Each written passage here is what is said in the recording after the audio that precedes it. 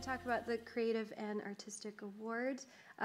It sort of says what it is on the tin, but it's about using the British Library's digital content in the context of artistic and creative endeavors to inspire, stimulate, amaze, and provoke. We had 16 entries, and like Achilles said, I wish I could present all of them, although we'd be here all day, but they were all awesome. But I do try and tweet these things on BL Digital, so you can see some more examples there. But one of the first ones that came in to us was this little one by Joe Bell, which I just love. I think it's one of my favorites. He created this short video while he was studying new media at University of Leeds, and it brings together a selection of our images from 19th century. So.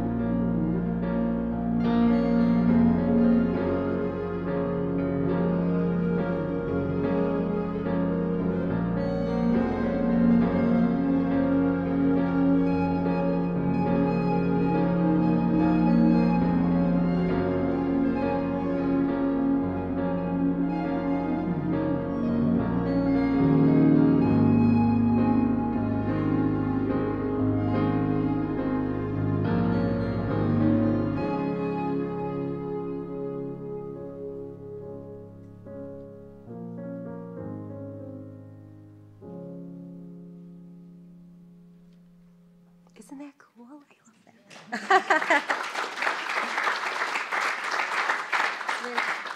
He's not even the winner. So this is the other one that was in our shortlisting, and you probably have seen this if you go out on the piazza. This is Crossroads of Curiosity by David Normal, and it's a massive artwork that was produced from solely from our Victorian era images that we had put on Flickr. They're 19th century book illustrations, and the Burning Man Festival is an insane event out in the middle of the desert in Nevada. And so when we heard that he had built this and designed it, we asked him if he would come out here. And we had our own little small Burning Man festival to celebrate the lighting of it. So you get a little taster.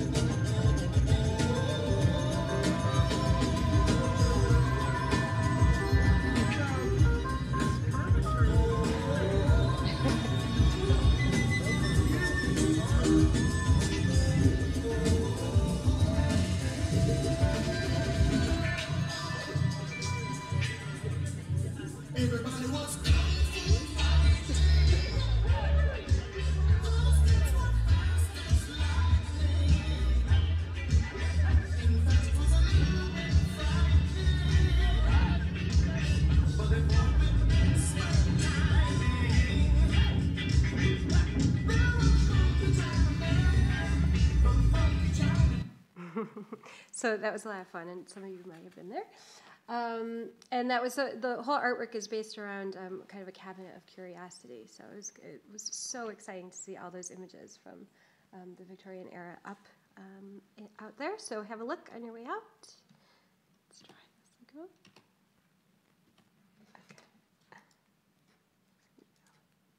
Okay, so the runner-up is Nyx by Gothialis Rift, and Stella had alluded to it as part of her off-the-map competition that she runs. And they were actually the winner in 2013, but it's such an excellent entry. And it's based on the virtual reconstruction of the Fonthill Abbey, which is this insane country house that doesn't exist anymore. Because it had this huge tower and it collapsed in the mid-1800s, 19th century. But they recreated it using all of our digitized content, so maps and any kind of imagery we had about the Fonthill Abbey, and it's very cool. And it's now free, and it was built for, or designed for the Oculus Rift. So, and you can, if you happen to have an Oculus Rift at home, you can download it for free.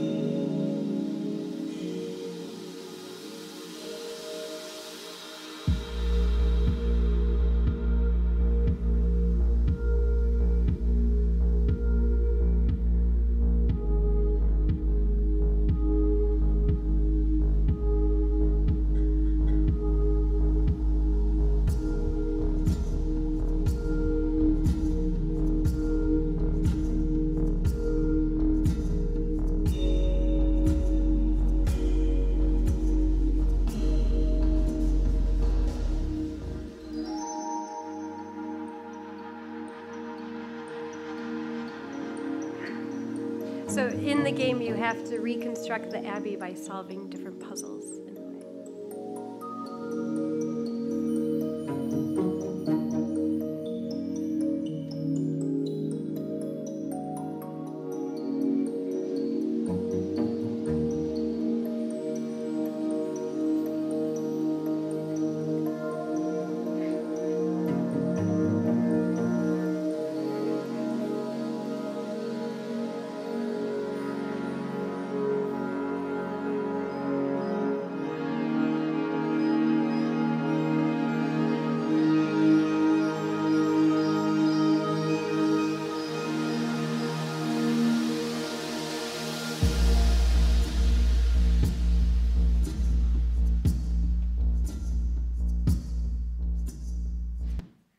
And that was a team of students from University of South Wales who had put that together. It's always very exciting to see what comes out of off the map.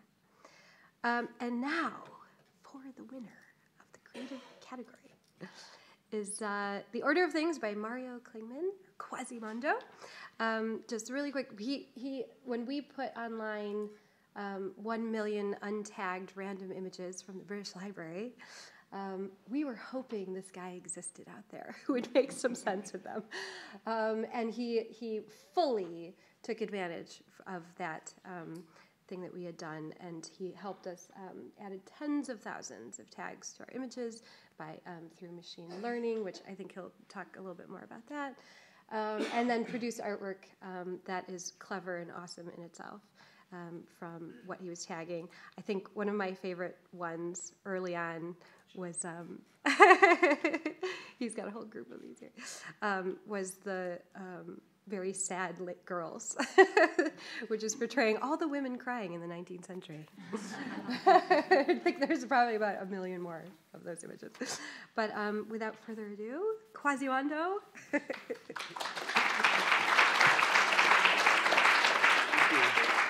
To go over there.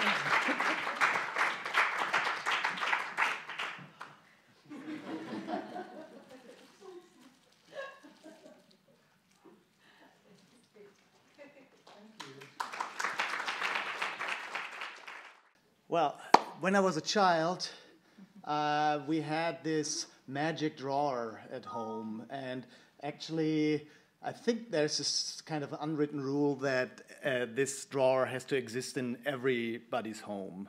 And this was this thing that contained just a collection of, well, magic things like broken watches, old glasses, coins from all over the world, and like you could open this and take it out and just imagine, oh, what was this used for, or invent games with it, and well, it was just like you could have hours of enjoyment with these things. So when the British Library 2 years ago uploaded 1 million images to Flickr, this is kind of, I felt totally reminded of that time, and browsing through these images, like this collection, you constantly thought, oh, what comes next? What could I discover? And then, especially in the early days, you could still kind of find a creature, and then you just had one view, and that was you. So you could feel like, I just rediscovered this strange creature.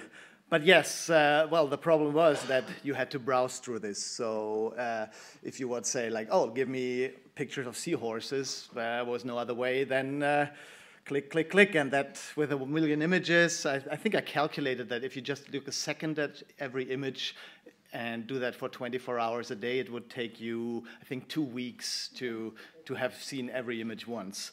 So, but I call myself a code artist, which doesn't mean that I'm like my code is particularly beautiful or artistically, but I'm writing code to create art. So I'm writing algorithms and try to produce interesting things.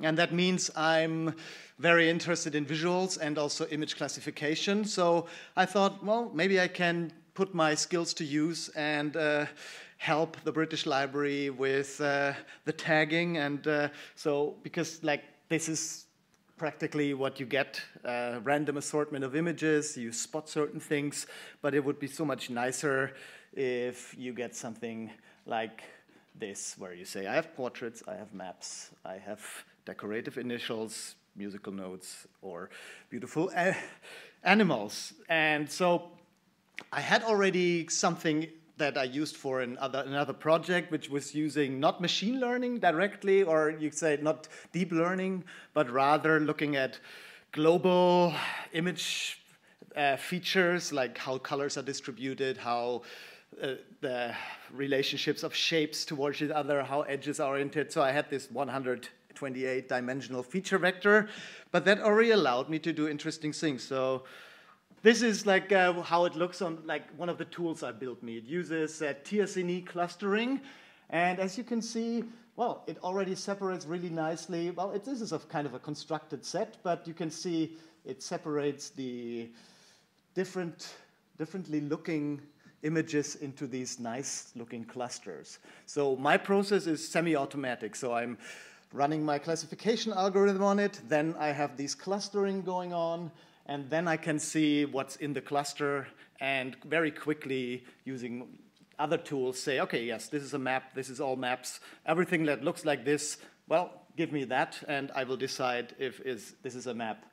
And then I'm building additional tools where I can, again, take everything that it thinks is, for example, a skull, and put it to me in a very easy, accessible tool, and position everything that looks very similar next to each other. So I can say, oh yeah, this is a skull, and this, and this, and this, and this is not. So I'm very quick at sorting out categories. And so it can group things by all kinds of attributes like color and things. So yeah, these are these wonderful Penny Dreadful covers.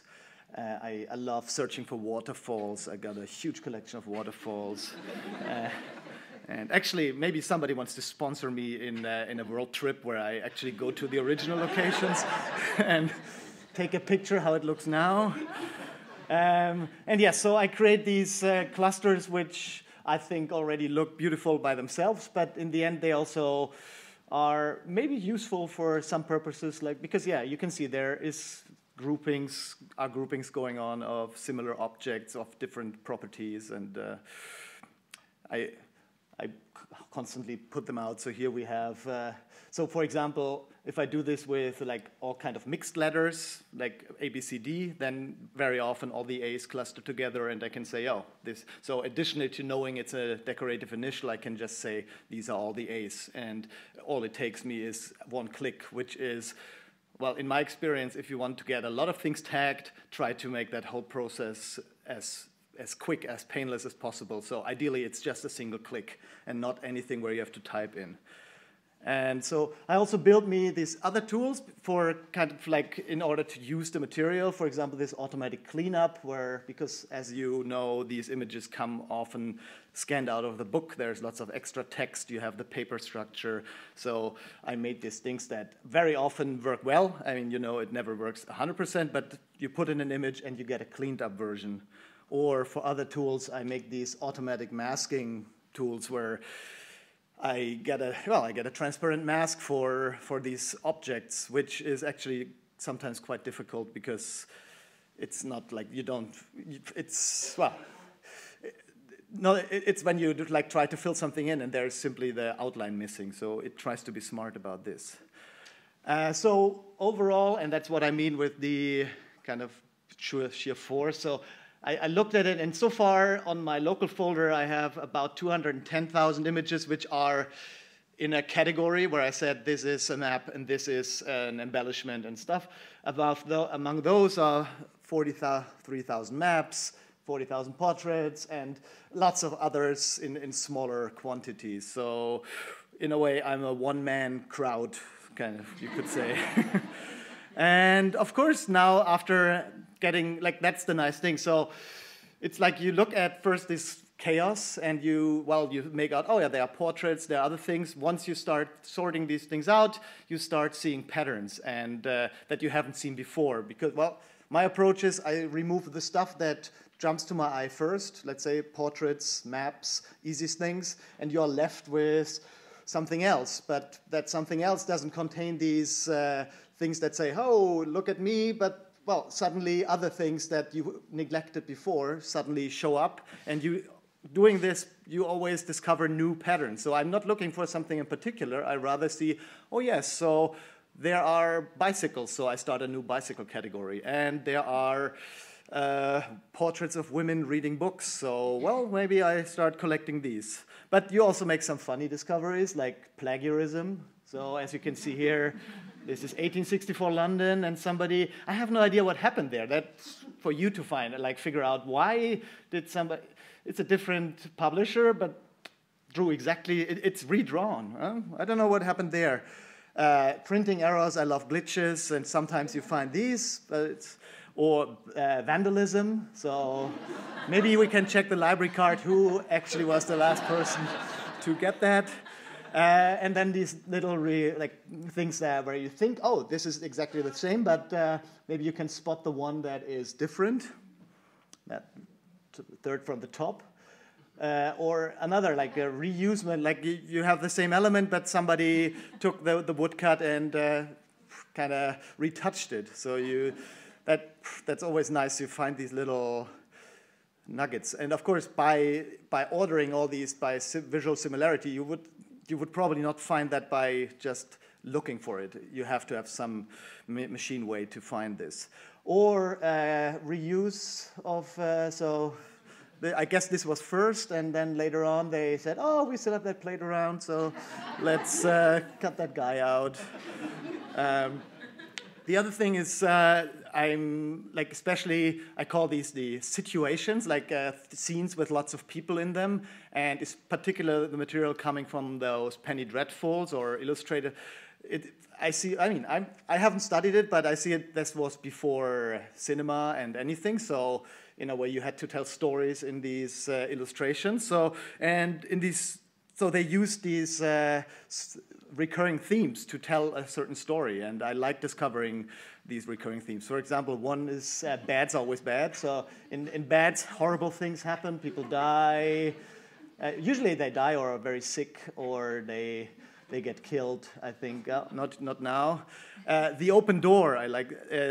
Also kind of, usually it's a bad surprise if somebody comes in, they discover it. But the open door, I think I got 1,000 or maybe 2,000. There's tons of open doors. And so yes, it's always somebody disturbing, or maybe it's a happy visit. And this is one of my favorite, The Observer.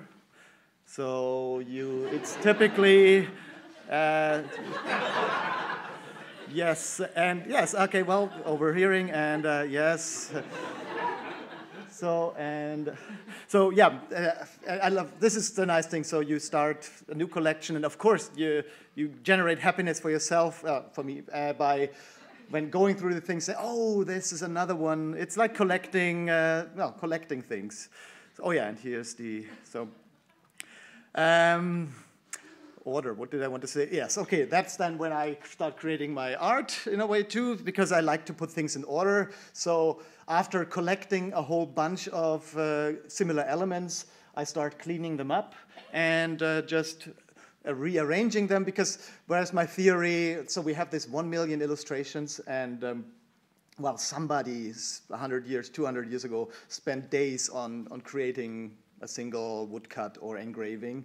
And now you go through it, and it's just another fossil. Who cares? So I try to bring those things back to the view, and like people can appreciate just like the craftsmanship that went into it. So here is, I always forget, I think it's 24 anonymous profiles. I love these geological profiles, which again are those things that maybe maybe here's an expert for geological profiles, but usually this is something you see and think, okay, well, doesn't concern me, but I think they are beautiful and they need to be reappreciated. Or here, yeah, just rocks. My rock collection is my favorite one. It's really like, whenever I see, and the rock is really kind of the most boring thing you can imagine. So, but I found a way to make rocks cool.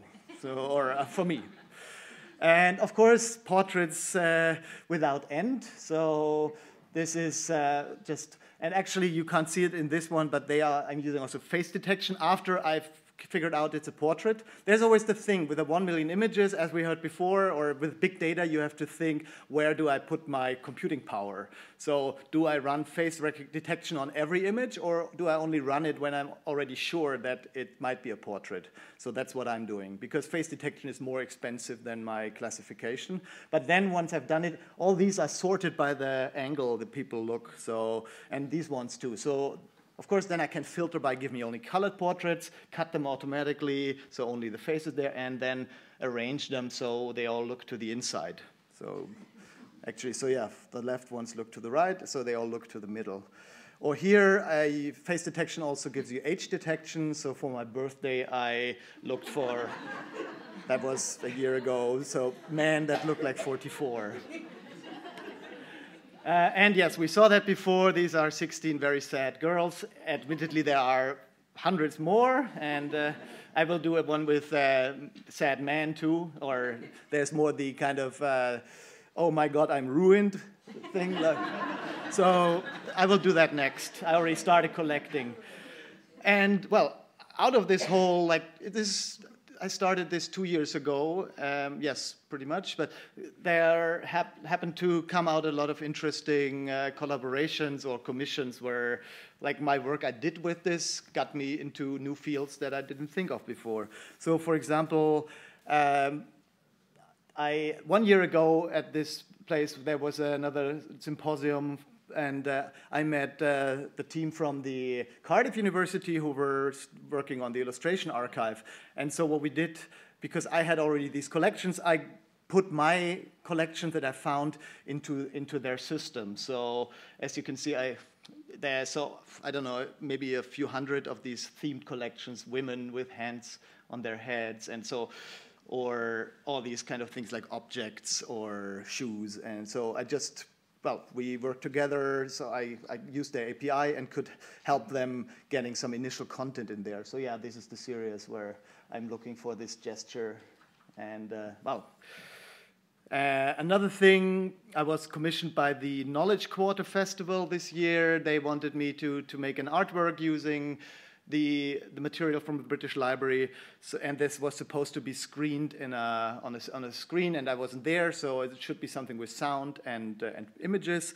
So what I did was I was looking through the British Library sound archive and found these experimental sounds. So I made it to myself very difficult.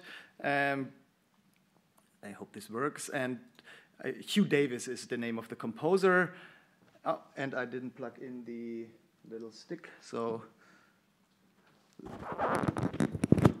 let's just listen to my computer. So I found about over 4,000 circular objects, and just try to kind of use the sound, and the sound generates these objects and tries to, well, they all try to squeeze against each other and look for attention. Maybe that's what it is. And can you hear that sound? I'm not sure. But so yeah, it looks like, they are scratching. That's what my association was with that sound. They always try to squeeze out. But in the end, I just liked the visual. And I found so many circular objects that I wanted to find a way how to use them. So yeah, this goes on. And well, maybe sometimes you discover something that you like. But yeah, so the circular theme, I think I got 10,000 of things that are just round. But I move on. Oh, and lastly, that was kind of what I'm pretty proud of, is that the Museum of Modern Art invited me also to give a workshop about working with digitized archives, and do a talk there. So what I did, I printed out, I randomly downloaded, I think 3,000 of the images, created these little trading cards with a QR code on them, and then asked the participants of the workshop to start, in a way, enjoying this process that I'm doing too, in a way, like finding patterns in the material, creating their own kind of sub-collections. And yeah, so we did this all day, and in the end, using this QR code, I could just take those sorted packets and hold them in front of the camera and say, yes, these are all, let's say, for example, the embellishments or maps. And yeah, that was really fun. So what comes next for me is, over the last year, I got deeper into the whole real machine learning and convolutional neural networks, which is, my approach goes only so far that it can say this is a map and this is a portrait. But say, for example, I want to figure out how many people are on this image, or is this a bicycle? Then I need these machine learning techniques. So I've learned a lot over the last year, and I want to apply more of this to the work, because you saw I only covered so far about 20% of the material that's available. So if anybody has a free GPU server for me or something that I could abuse, because that's the problem, me being just a freelance artist, these machines are expensive. You have access to these supercomputers. So if anybody wants to give me some server time, that would be nice. And of course, I'm always open to working. I mean, I love working with archives now, and there's always so much to discover. And well, that's pretty much where I'm going. So if you have anything that needs to be artistically explored, I will be here all day. So thank you very much, and thanks to the team.